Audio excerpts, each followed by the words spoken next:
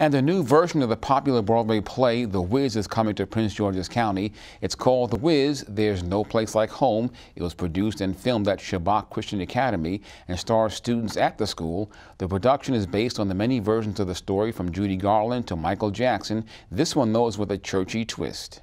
So everybody knows the story of The Wiz, I hope. You know, Dorothy gets caught in the storm and she's transported to Oz and she's trying to find her way back home. Well, it's a Christian school. We want to make it impactful for the kids. Dorothy is at a church service that is 2.5 hours long. That is it's eternal.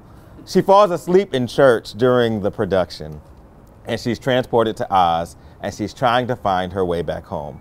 Now, the film will be shown online on May 26th at 1 in the afternoon. For more information, go to the website on your screen.